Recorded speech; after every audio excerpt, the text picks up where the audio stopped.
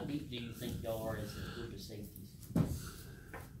I would say we're not really like a really big group. We're down, but the guys we have a lot of younger guys there. We've been like working off. I consider myself a younger guy as well because I'm new, but we've been working so hard getting everything down with like us being down in numbers. Yeah. Just overall the performance on there had to be pretty satisfying because it seemed like y'all were in a position to make a play pretty often. Yeah. So yeah, like our coaches, they stress it every day in practice. Your eyes, the most important thing. You put your eyes on your key and read your key, it'll put you in a place to make a play every single time. So that's what we've been doing a lot of, is making sure our eye discipline is good and things like that. And that's things we can control. So every day in practice, we hear it like 100 times. If your eyes on your key, you wouldn't have been here. You know, that type of thing. So like, it definitely disciplined us, and that is really important right there. Your interception seemed like you saw it coming from a mile away. Take us through that. Yeah, I remember we were in it was one of my favorite coverages because I have to get over top of like number one. So I was reading my keys, and I put myself like in a perfect position to like make a play. And like in my head, I heard Coach Hop's voice, because in practice sometimes I get a little too far outside, and then like in my head I slow played it. I played it patient. I read his release, and it took me right to the ball. It's crazy. So like when we're in practice and we get frustrated because we're getting coached up and stuff like that, these coaches know what they're talking about. Literally, they right before the game they told me, be patient and make the play. Don't try to do too much. Just do your job. It will come to you, and that's exactly what happened. You came out and made that play the first play of the second half. Yeah. Were you kind of itching to get one? I know Xavier already had one. Shannon already had one. The turnovers was just thinking it's your turn. Yeah, I just remember we were in this room exactly like right at halftime, and I was talking to Tyler. I was like, man, hey, they got theirs, man. We gotta go out and get ours. So that first play, I was just like, okay, I got my coverage, and I knew where I had to be, and I slow played it. And once I saw the ball, just made a play.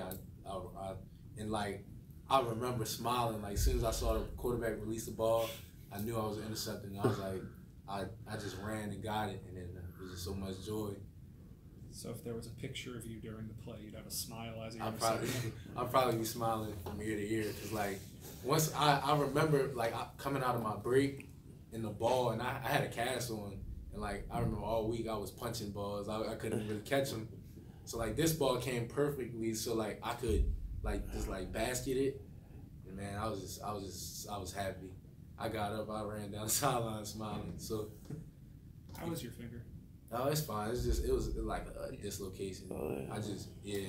We saw it. You guys were there? We saw it. Yes. Yeah, it scared me because this is like my first time actually having like a injury like this. Everything else has been minor, like a little minor ankle sprain or something. But like I got up and I saw my finger. It was like in the whole other direction. So I didn't know I was scared. I was like my finger's broke. So I'm running down the sideline, and it's popping in and out by itself. So I'm just like, man, I don't know. I can't think. I don't know. I'm scared. Coach McCall, he pops it back in. I run back to practice on my way to run and pop back out.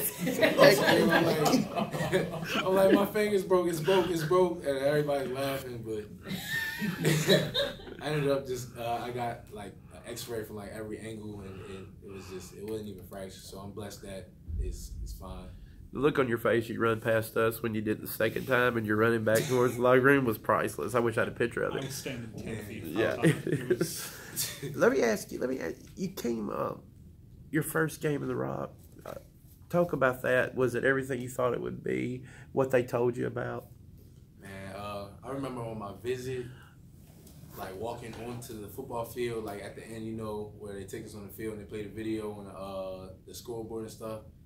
It was just like that moment right there, that kind of, it touched me, and I was like, man, this is real, like, and like I didn't know what to expect, and then like I knew we were coming, we were playing Jackson State. I knew that was gonna be like a big game. It was gonna be a lot of people, and like that feeling, like when we ran out, it was just like it sent chills through my like spine, and I was like, oh man, this is real. So like it was everything I expected. It was so exciting, and I was nervous a little bit. It's my first game, but like once I got in there and I got in the groove with my brothers, it was just like, it was easy. And it was everything I expected. I was ready. I was prepared. So Have you taken any time to look at Monroe at all, or is it just kind of just the beginning right now? I think we'll probably get into a lot of that today. I know they're gonna be on it a lot, but we know from last year they got like 3 pretty good receivers that are like 4-3, 4-4 guys. So we're looking at a lot of probably a lot of passing, like, so we got to get ready, make sure eyes number one, make sure our eyes are always on our keys and stuff like that, and nobody gets behind us. But I know this game it'll be a dogfight, but I feel like the ball's gonna be in the air, and we'll get a lot of takebacks from this game. Can you take us back through your journey that got you here through the JUCO ranks? How'd you end up at Southern Miss? Well, in high school, I'm from Maryland, like 15 minutes away from Baltimore, so my area is really not like a heavily recruited area, you know. So I ended up going to a junior college in Iowa. Yeah, that's far. That was 18 hours from home, and it was cold. But I adjusted to there quickly. I ended up getting redshirted, which was I was a little frustrated at first because I felt as though like being redshirted, I was just not good enough to play. But I looked at it from another aspect. I got a year off to get my body together, to get smarter, mature, and like stronger and learn more. And actually that was the best thing like for me. I think redshirting and like maturing and growing up, that was the smartest thing I could have ever done. And I ended up the following year, I ended up a JUCO All-American, like all conference first team and all that type of stuff. And like I had a lot of options to choose from schools, and Southern Miss was like, I took a visit here, and when I came here and like the coaches and like the atmosphere, the campus, the area, just everything just told me like this is where I belong. And like I said in a previous interview, you know, everybody likes to be in these big schools and like Power 5 and stuff like that. Sometimes it's not about like that, it's where you fit in. And I felt like this place with the defense, the coaching style, my brothers that are around me, I fit in perfectly here. So this is I'm blessed to have the opportunity to play here. So did you have no offers out of high school? I had like Marshall. I was talking to schools, Marshall, Syracuse, schools like that. But like I was in high school, I was an offensive guy, and I'm a defensive guy. I love defense. I like to tackle. I like to hit people. So it was just like under recruitment. I felt like JUCO was my best choice and my best option. In the school, like I had like JUCOs all over the country, but I researched into Iowa Western. Their program, their defense was like something that I felt like I could come in and be a factor. And so I took that opportunity over like a lot of schools, and it just all worked out perfectly. So you believe that JUCO really resurrected your career and turned you into what you weren't in high school, but helped you up in your future? You think that without JUCO, you wouldn't be where you are today? I would say, I feel like without JUCO, I feel like I would have found where I would have been, and I've been doing good. But I feel like with that experience, with like getting another taste of football on another level before getting to the highest level, it felt like coming here, I was already prepared. You know, coming out of high school to a Division I, you might sit out, you might redshirt, you might never adjust because you never had the chance to really get in the mix. I played running backs from Alabama, Texas A&M. I played guys that are bounce backs from like the best schools in the country.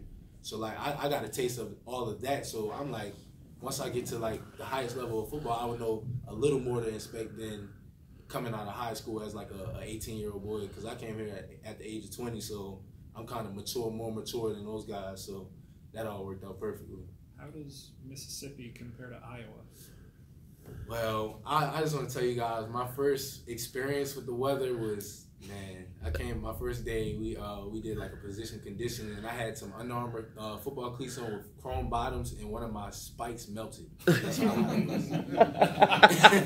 And like, my parents, they were sitting in the end zone watching us work out, and then they're like, man, everybody had their shirts off, you the only one with your shirt on, you look like you was dying. I was like, man, I'm gonna have to adjust to this, because like Iowa, it gets hot, but like once it hits like mid October, you're 30 degrees, like it's cold. So it was fall camp.